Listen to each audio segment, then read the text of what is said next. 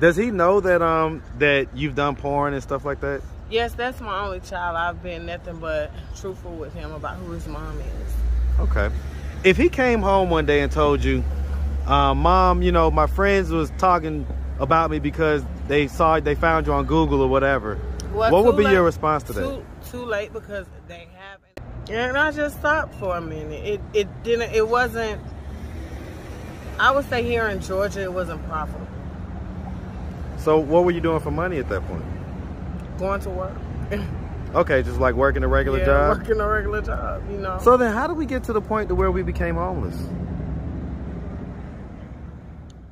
What's up, YouTube? I have the best trainer in Atlanta and possibly the world. Hit him up on Instagram, @KDWithTheMuscle. Now back to the content. What's up, YouTube? Atlanta Street Interviews, out here with another one. So we got a young lady with us today. How you doing today, miss? Hello. All right. So are you homeless? At the moment, currently, yeah, seeking my housing, yeah. Okay, and so, how old are you? I'm 31. 31? Yeah. And so how long have you been, you know, unhoused? Probably about 2 years now. 2 years? Yeah. What was it that happened 2 years ago that caused you to become like that? I think the adult entertainment, what they call stripping, the adult entertainment world, let's keep it there. So is that like where that's the world that you're in? I think that's the world we all fall into in the streets. Well, I mean, right, but specifically, like, you said adult entertainment, not me. So, I mean, are you talking about, what type of adult entertainment are we talking about? I was just trying to sugarcoat Atlanta lifestyle, pretty much. Okay, That's okay. what I was trying to do. Well, I mean, so, but what was it that caused you to become homeless, though? I'm still confused. The lifestyle, dancing, prostitution, and adult entertainment, porn. So you've done all those? Yeah, I've done pretty much a little bit of everything. Okay, yeah, okay. Well, we're gonna talk about that. But I thought they made pretty good money. Like, I thought dancers make pretty good money. I think everybody has their up and downs in it. It depends on what you're doing with your money. I mean, every girl has a different story. Yeah, that's true. That's true. Okay, all right. So, we'll dive back into that. So, do you have any kids? I have one. I have a son. Okay, how old? My son is 14 now. 14? Okay. Who does he live with? Right now, my aunt she's been in the picture since birth, so she's been my helping hand. Okay, so she's kind of like, you know, like y'all kind of mom together type deal. Basically. Okay. That's what the thing. Okay. And so, I mean, has he been living with her you say since birth? Yes. Okay, all right. And she lives here in the metro Atlanta area? Yes. Okay. Why don't you live with her? Is it not possible for you to live with her? It's best I do my own thing. We meet in the middle a little bit. Okay, so I guess we meet in the middle. I mean, and you, how old are you again? I'm sorry. I'm 31. 31, right? Okay, so yeah, I mean, you say 14 years old, right? Yes, that's so that means you had him when you was about 17. Yeah. Okay, I get it. So you was a young lady. And yeah, mostly make sure he out. Get through high school. You know, make sure he has a normal life. You know. No, I get it. No doubt. Most girls don't make the right decision.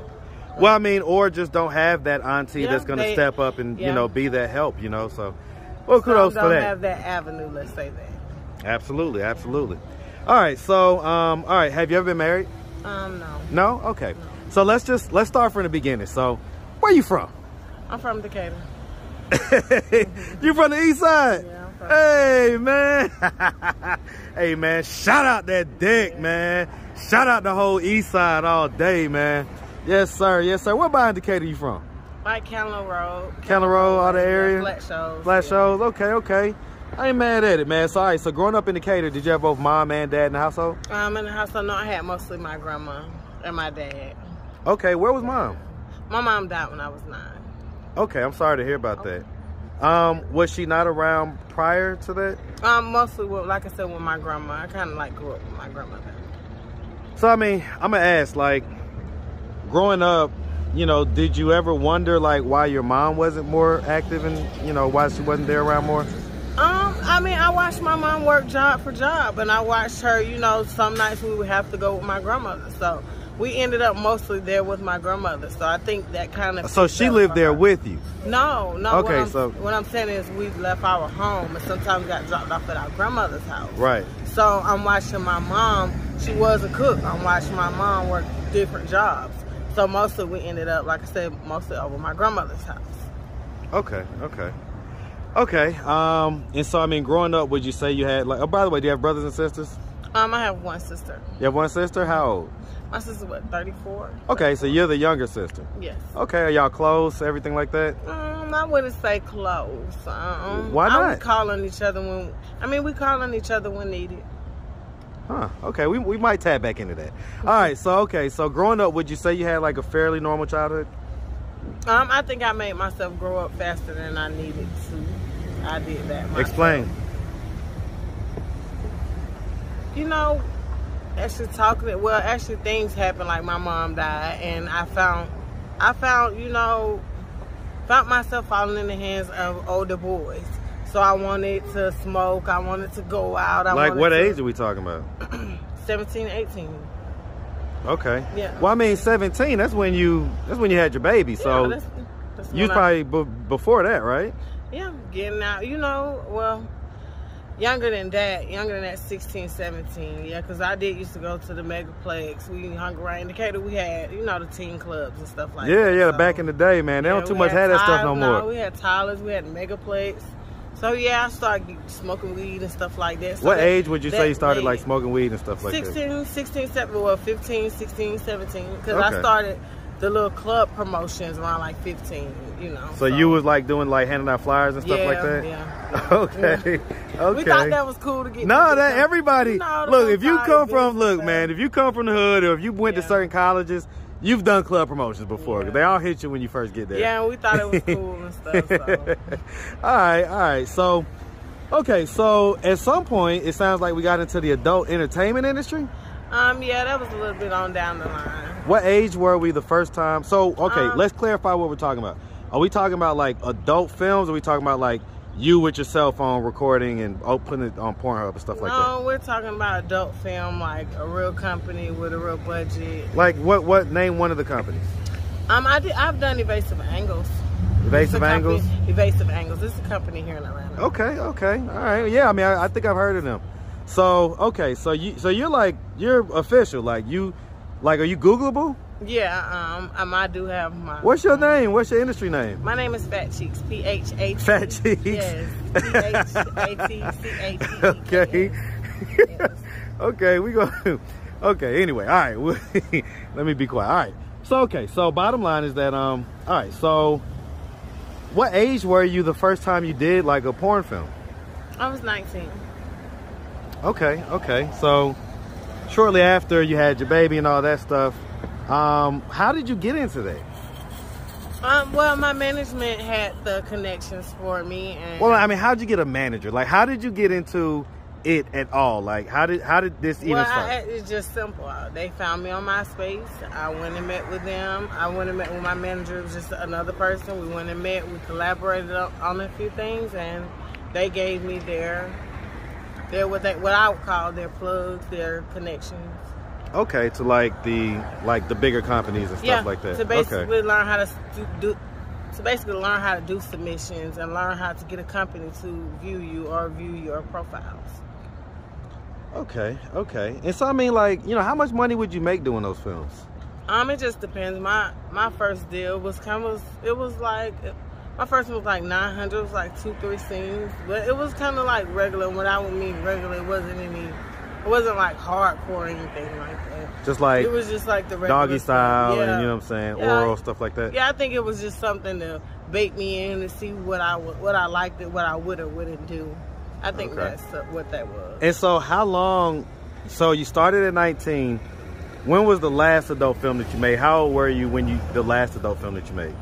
I was probably like 26. 26? Yeah. So you was doing it for a little while. Yeah, it kind of like spread out throughout the years. I gave myself time enough to let one video finish out, to let fans come and stuff like that. So what would you be doing in between for money? Because you said you also did dancing and prostitution at certain points. Yes, in between basically I did start to see clients because people did want to see who I actually was and the person behind the videos. So I did start to post ads, and that's what they call, prostitution. That's what everybody calls it. So ads, we're talking about on like list crawling. Okay. All right, hold on one second, okay? Okay, so quick interruption, but yeah, we was just talking about basically what you was doing for money when in between films? You say it was spaced out. Yeah, I did start to see a lot of my clients. That's right. You said you were seeing clients. Okay. So, okay, we're talking about like, yeah, like, you know, you say list crawlers, kind of like Backpage, stuff like that, right? Mm-hmm. Okay. But, okay, I mean, I guess that kind of seems like a downgrade. You know what I'm saying? It seems like you went from doing the films to like meeting them in person. How much would they pay you to meet them in person? You do have your clients that come from different sources. The money varies. Like, I wouldn't necessarily meet a client on List Crawler that was willing to spend $1,500. Now, coming from my personal website, and that is viewing and showing my porn star persona. Right. There would be your clientele that is gonna pay a little more. Yes. So it wasn't necessarily a downgrade. Okay. It's all depending on what you're actually offering. And just because you don't actually have to be offering sex.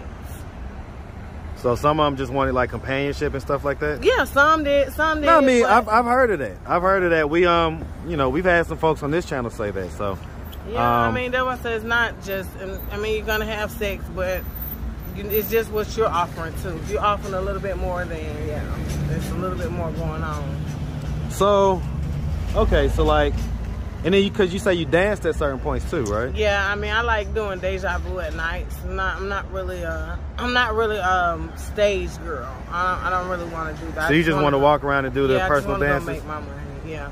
How much would you make doing that on an average night? You can go into deja vu, kind of like overnight, kind of like probably about $800, $900. It just depends. In a night? Yeah. The least is like $800. In a night? Yeah, in a night, because this is an after-hour spot. You have to realize it's not. So they come to spend. It's not regular club hours. So I mean, in the after-hour spot, did other stuff used to go down too? I mean, like, of course you have. Okay. Of course you have. You have an upstairs or downstairs, well, mostly upstairs, or, you know, where guys can pay a certain amount and go, and then they pay the, you know, they pay the session fee, and then they also tip the girl. So you're looking at someone that has the money to spend, right, to go, you know, back with you. So it just depends. Let me ask you this. So, you know, working in the sex industry, right? And, you know, having sex with, you know, porn stars and different folks, right? Do you actually enjoy the sex? It depends on the girl. Well, I'm asking you. No, I wasn't really looking to enjoy it. I was looking to make my money. I went in with a common goal, common thought. Did anybody ever surprise you to where, like, you thought you was just going to go in and just be chill or whatever, be about your money, but then it ended up being, like, really good sex? No. Wow. Okay. No, I can dig it. I mean, I'm asking for understanding and clarity, you know. Nah, you're getting what you think you're gonna get. I did in the past. I had a couple for Valentine's Day, and they were really nice. They were a really nice couple, and the guy, he was really into getting the girl what she wanted. And I kind of really enjoyed having sex with that girl, because this couple was really into and knew what they actually wanted, and they were secure. They did not argue. It was kind of different. Did you used to get like a lot of couples and stuff like that? No? Okay, no, that wasn't a normal thing? That's why it kind of surprised me, and last Valentine's Day, I got to see them again, so that would make me see them a total time of twice. And Valentine's Day was just yesterday. Yeah, so. and I do wonder what they did. You was thinking about that? Yeah, I did you have a Valentine's? No, I didn't. No? All right. Hey, look, man, it be like that sometimes. It be like that sometimes. Trust. I know. So, all right. So, okay. So, you know, you're 31 now. You say that you did your last film at 26. When was the last time you did like the actual like prostitution and the sex work? It's been a minute, because I got on another little path of my own, another little journey on my own, and I just stopped for a minute. It wasn't, I would say here in Georgia, it wasn't profitable. So what were you doing for money at that point? Going to work. Okay, just like working a regular job? Yeah, working a regular job, you know. So then how did we get to the point to where we became homeless? Well, like I said, you have things that happen. You have people at that point in time. I wasn't having my own place. I was renting, going here from there, hotel, to where you finally get serious. I mean, you're asking me about various points in my life, so I'm just giving you the various points. It's not like a timeline of things. It's not really a real timeline. Okay, okay. So, I mean, okay. I mean, you just said a lot of words, right? But I still don't really have an understanding, right? So, you're not asking me a timeline. You're just asking me about certain things that happened in my life. You're not going on a timeline. Well, so whatever the timeline was, at some point you became homeless, right? Mm-hmm. And so I guess I'm trying to figure out, why did that happen? Was it financial? Was it like, you know, you were working a job and then, you know, something happened? Working a job, it didn't work out. Okay, and then things just got messed up from there. Okay, I get that. All right, so let me ask, I mean, why do you think you decided to go into the sex industry? Because I didn't want to keep having sex for money. I wasn't about to keep having sex for money. You make more money doing a film. Okay, so you was like, you know, this will be better for me or whatever. Let me ask you this. You know, it's 2023 now. Do you have an OnlyFans or anything like that? No, I thought OnlyFans was free. Yeah, because I mean, it's not free. You know, you could still have to pay a subscription fee and all like that. Is that something that you would consider doing at this point, or are you just over it? I'll go make one. You all can follow it. So you are gonna make OnlyFans? Yeah, I'm gonna make one. Okay. I'm gonna go and make one. So people gonna be able to follow you after this video? Yep. On OnlyFans? Yeah.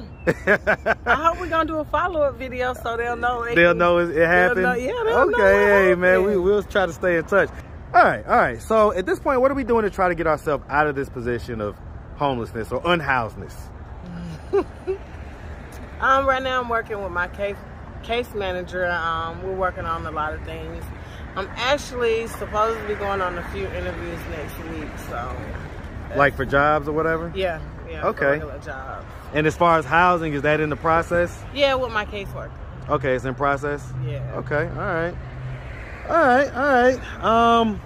Let me ask you, how often do you get to see your son? I see him a lot. I see him. Well, there's no, you know, stipulation on when I can see him, when I can't. I just go to my aunts. Okay, so you just kind of go here, there, whenever. How often, if you had to put an average on it, how many times do you say you see him, like a month or in a week or whatever?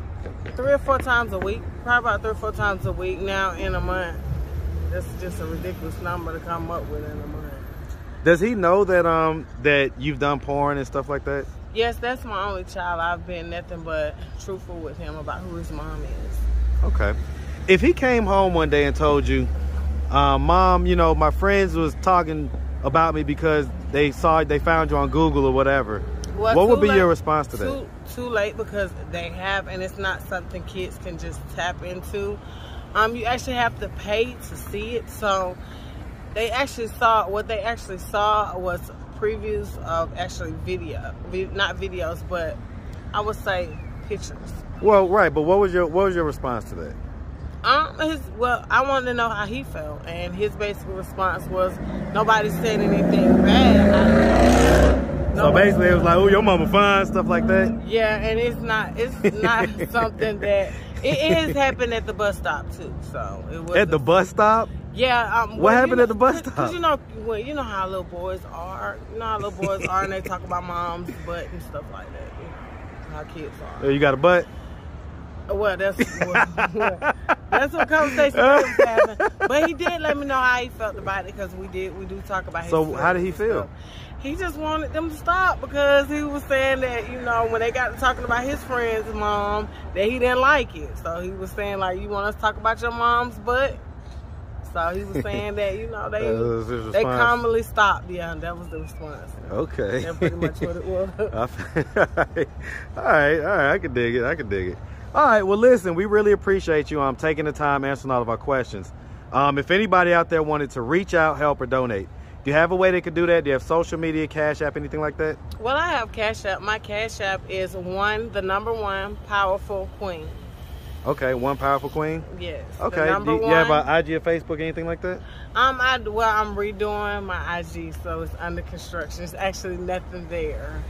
But when I do, I share it on my Cash App, I share it on my Instagram, and I share it on my Facebook and my Cash App. So I kind of like link them all together. Okay. Like share in the bio, I'll put it on there. So if you all just keep looking, it'll update. Okay. Say less. Say less. How do they reach you for your OnlyFans? How are they gonna find that? Is it gonna be under your industry name? It's gonna be well, more than likely yes. It'll probably be on my Instagram by then. Okay. More likely be on. But they don't know your Instagram. They're gonna be watching this video and be like, "That's what I'm saying. You give me access." So I'm gonna have to update it, update the description. All right, we'll update the description. You have to update. All right. Well, like I say, Miss, we really appreciate you, and we definitely wish you nothing but the best out here. All right. Okay. Make sure you have a good one, sweetie. Thank you. All right.